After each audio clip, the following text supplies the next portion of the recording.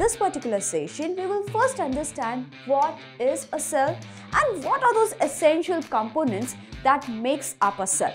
The cells which are present in living organisms. Let it be plant, let it be an animal, let it be any organism. So we are getting the structure because of the smallest unit in our body, which is called as the cell. This was the very first compound microscope. It does a lot of job. It has been observed by this lens, okay, it has been captured by that lens and it is magnified over there. So he basically observed empty cells. There was no cytoplasm, there was no nucleus, nothing. Why? This is a beautiful story of, how the scientific community can come together. So this is also asked in your foundations, this is asked in the NEET examinations as well. Hello guys, welcome. This is Devika. I'm your biology mentor, your biology teacher, and I welcome you to this very beautiful, interesting session where we are going to talk about the fundamental unit of life chapter. Yes, and in this particular session, we will first understand what is a cell and what are those essential components that makes up a cell. Alright, so what's a cell? Is that a cell that you want? Right, which goes inside our electric equipments or your toys maybe? So some students do say, yeah, cell is this. Yeah, absolutely not wrong about it. But that's not the cell in biology we talk about. Maybe in physics and chemistry you do talk about it. But here when we talk about a cell, we talk about the cells which are present in living organisms. Let it be plant, let it be an animal, let it be any organism. So those cells which make up the body of the organism, that's the cell that we are going to discuss today. Well, now are all of the cells just like same or are they different, and how about their functionality? Why are they so important? Let's find out in this particular session. So a cell is basically a structural and functional unit. Mind this, very important in the definition of cell, that we say it is a structural and functional unit of a living being. Then let it be the teeny tiny microscopic organism or let it be a big mammoth. All of us have cells, and on top of it we say structural, right? That means they give us the structure, just like the bricks, right? Just like the bricks, when we build up a house, we are making it with the bricks, isn't it? So those bricks, those small bricks that we put up over here, they will come and form a wall, and those walls do come together to make up this entire house. Same is the case with us as well. So we are getting the structure because of the smallest unit in our body, which is called as the cell. On another hand, we are also calling it as the functional unit. That means this cell, right, this unit is not just giving us the structure, but they are also carrying out functions. Functions like visualization, carrying of oxygen, filtration, absorption, digestion, so many different things, right? Secretion of different substances. All of these are function and they are carried out individually inside these cells as well, right? So now cells are the microscopic structures. They are the smallest unit of our body, and you cannot just see a single cell just like that. Okay, that's why we call them as the microscopic structure. They are so small that you have to basically take up a microscope to observe them. Just a fun fact for you guys over here, right? So in a human body, so whenever we are talking about cell and we are made up of so many cells, our structural unit is cell. How many units? That means how many bricks are inside you? The cell-named bricks. So we have near about 100 trillion cells inside our body. Yes, our body is made up of near about 100 trillion. Can you even imagine how many zeros are going to go behind that 100 over there? Find it out and put it in the comment box, right? So now the cells, as I'm telling you that the cells are so small, they are so microscopic that you cannot see or observe one single cell just without the microscope, right? So we need microscope to see the cell, one cell, to understand the structure. Now, microscope story just didn't come up just like that, okay? It didn't, one fine day, it was not built, right? Just like the Rome was not built in a day, similarly, microscope also evolved, and today we have much advanced microscope about which I'll tell you in a while.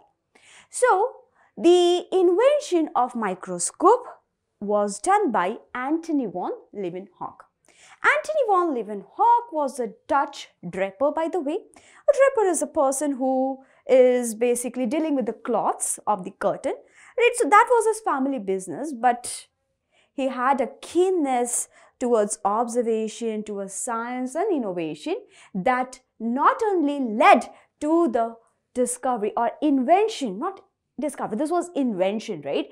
To the invention of the microscope, but he is also known as the father of microbiology. Isn't it fantastic? So the microscope that he invented was extremely simple, very simple. There is a lens, okay, and this is the sample holder where you will put the sample and then you'll observe. So Antony von Leeuwenhoek used to collect samples from the pond, from his teeth scrape, and used to load it over here and watch it. Okay. Then there would be a screw which would help you adjust the height of the specimen with that of your lens and light, right? So that you can magnify those things and observe it. So this is a very simple microscope that was developed by Leeuwenhoek. But as I told you, this was not just the end of it, right? It started evolving slowly. The story of microscope goes back into 1590s. Can you imagine? 1590s. So Antony von Leeuwenhoek's story, the simple microscope that comes in the 16th century, this starts in 1590, and it was Zacharias and Jens and his father Hans who actually has developed a instrument kind of a thing which was able to magnify things. So he mounted two lenses in a tube. He took a tube and then he mounted two lenses over there, and this was the very first compound microscope. Okay, this was the very first attempt to make the microscope in 1950 by Zacharias Jens and his father Hans. Then in 16th century, 1609, Galileo Galilei, do you know this name? I'm sure you must be, right? So Galileo Galilei basically constructed a compound microscope with a convex and a concave lens. Now here this guy is Hans and his son, they actually used only two lenses, but Galileo Galilei used a concave and a convex lens, and then he placed in such a way that the things were getting more magnified, and maybe that's the reason why, he was able to do so many observations and mind-blowing theories that he has given us. Then comes Antony von Leeuwenhoek, about which we have spoken, right? This was a very simple but yet very functional microscope, so the invention goes to him, right? Now today, do we have such kind of simple microscope? In your schools, right? You must be seeing a compound microscope, isn't it? So this compound microscope is very simple, by the way. Now, why are we calling it as a compound? Because here we have lenses, okay? We use two lenses for this. What happens over here? We'll see in a while, but this is a compound microscope. I'll also explain you the parts of a microscope, okay, and their uses as well. On the other hand, as I was telling you, today we have developed very advanced, well-advanced microscopes, and those are called as electron microscope. So you need not go and peep into the microscope. You see the images loud and clear on the computer screens, and you can record it, you can take photographs directly from there. It does a lot of job, and it increases the image of the single cell or the microscopic substance that you're observing many folds, right? So the compound microscope, how does it work and what is its function? So let's first understand the structure of it. What are all of this? So here you can see there's a base, the base on which this microscope is standing, right? Right above that you have a light source over here, right? So from here the light would be emitted. Now where the light should go? The light should go on the specimen. Where is the specimen placed? The specimen is placed, this is the stage, okay, this is the stage. So on here we will put our slide. This is the place where the slide would be kept, and on the top of slide you will make a mount of your material over there, right? So for that now you have to adjust the light and you have to adjust the length and all those things. For that we have these things, okay, the knobs, the fine core setting and the core settings. So it moves the stage up and down. All right. Then we have objective lenses. What are these objective lenses? They have different powers. 100x being the largest one over here, okay? 40x, 30x, all such kind of lenses are there which will maximize the capability of us to magnify things. Then you have the neck, okay? You have a nose piece which holds up to this objective lenses, and then finally comes the observing tubes and your eyepiece where you place your eyes and observe it, and right, observe the material that you have placed on the slide. Now here, what's the principle for this? So whenever we put a sample over here, now whenever we keep a sample over here, what do? The sample is basically placed and then we put it for focusing, right? So I told you focusing is done how? It is done by this fine knob and the core focus knobs, okay, which will move the stage up and down. So when we do so, what happens? It comes close to the objective lens, this one, right? It comes close, the specimen comes close to the objective lens. Now there is a virtual erect magnified image which is obtained at the least distance region from the eye and the lenses. So this is magnifying it, okay?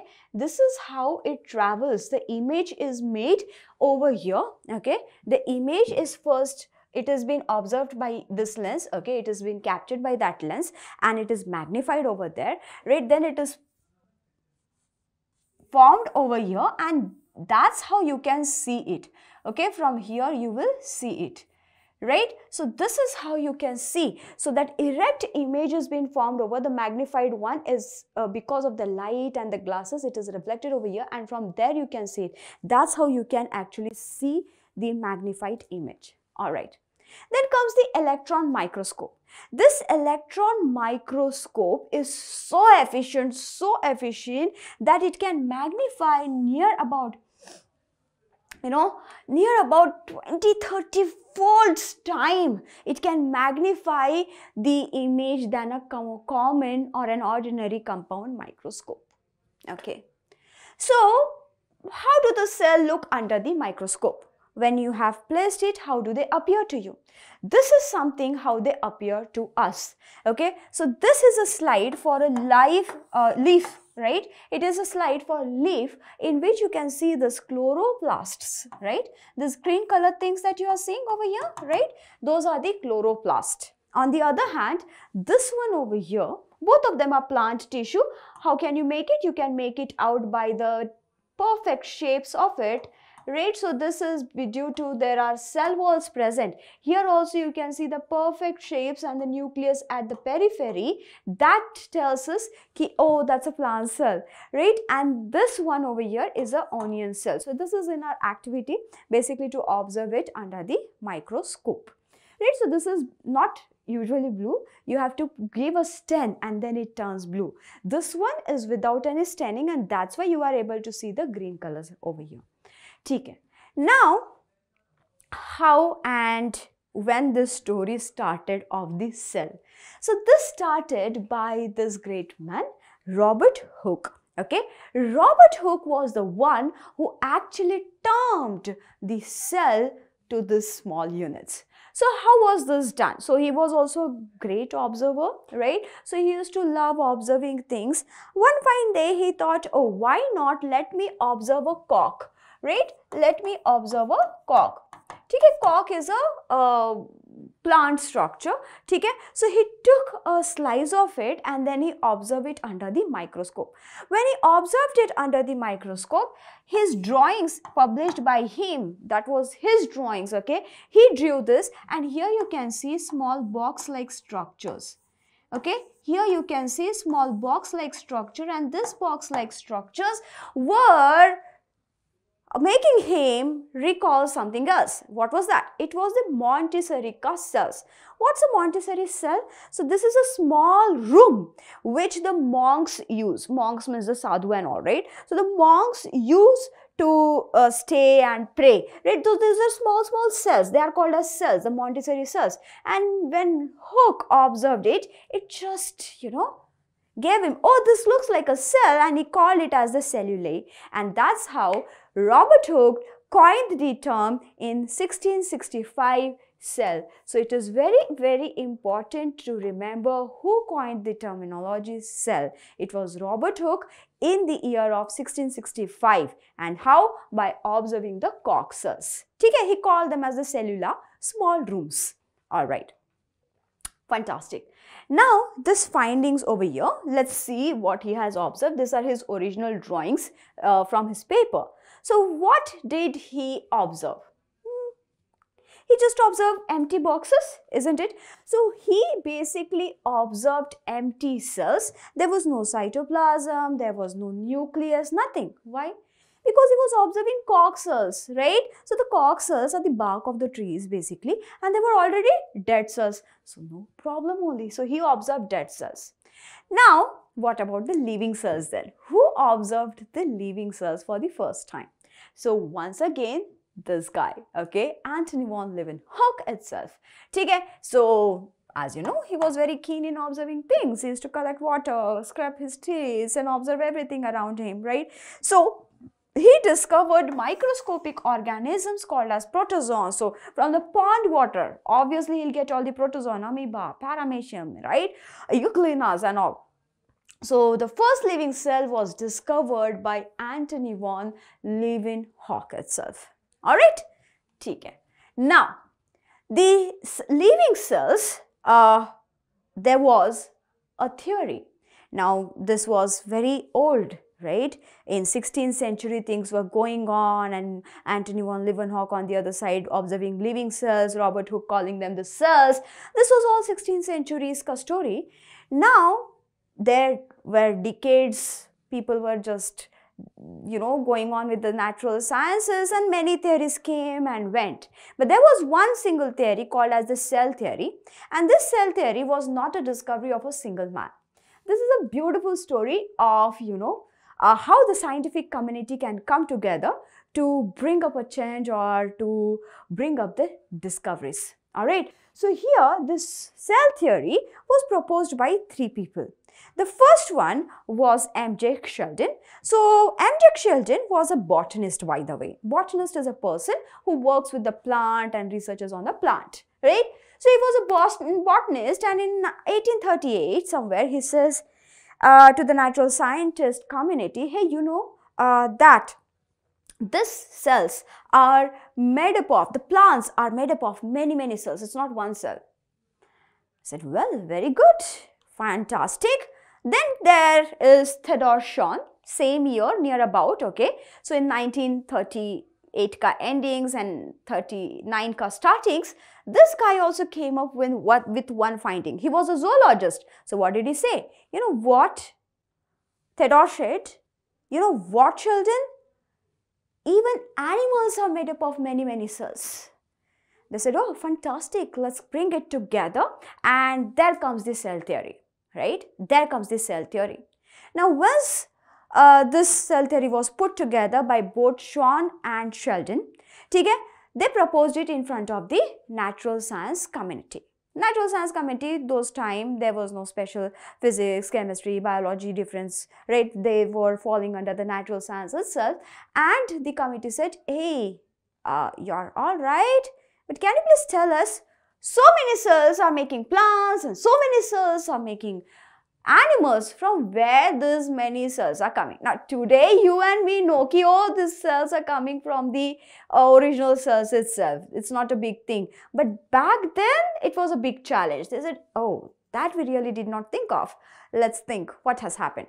Right? So in 1839 they have given this two significant findings of this, right? So one was that all living organisms, plants and animals are composed of cells. Two, the cells are the basic unit of life. This was very clear. But how are the new cells being formed? Fine. Then comes physician Rudolf Virchow. So in the same year, he was also simultaneously working. These people are working in different places, okay? They had no connection. Same place. He was a doctor, by the way, and a surgeon in that, okay? So whenever he used to make a cut and then do the surgery, he thought, oh, I did not put a patch over here, but still the cells have formed and the wound has healed, right? And it is happening every time. So that means these cells are originating from the pre-existing cell. But he did not say it like that. He said it in the famous terminology that has come up, omnicellulae celluli. That are his wording, okay, and a very famous term. So this is also asked in your foundations. This is asked in the NEET examinations as well, okay. So omnicellulae celluli was said by Rudolf Virchow, who was a doctor. And now there was the answer to the Natural Science Committee. So now what happens? Rudolf Virchow, M.J. Sheldon and Theodore Schwann, all of these three come together and then gave the silent features of the cell theory. Now the cell theory was completed. So what are the silent features? Silent features mean the key takeaway point from the cell theory. So the first two will remain the same, isn't it? All living organisms are made up of cells and the cell is a basic unit.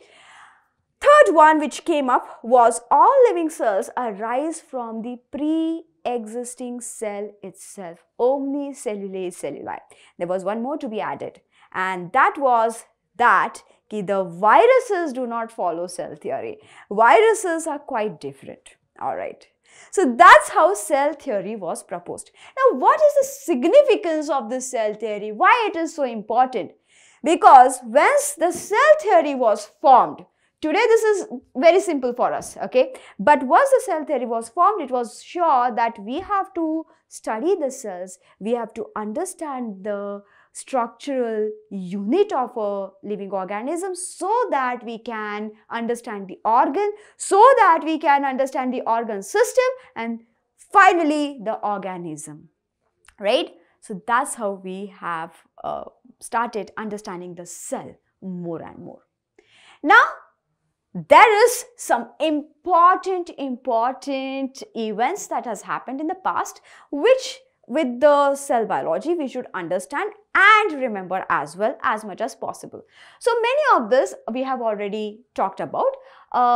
Zacharias Janssen, the first microscope basically, right, invented the first compound microscope. Then Robert Hooke, 1665, you know that he has given the terminology cell.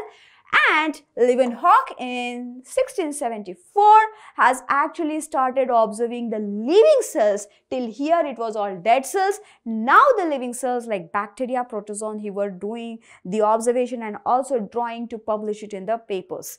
Then comes Robert Brown, okay. So this is somewhere in 1831, okay. I am trying to go in a chronological order, all right. So 1831, this basically his experiments, right, actually demonstrated the presence of nucleus in the cell, okay. So very important, guys, Robert Brown. Who discovered nucleus?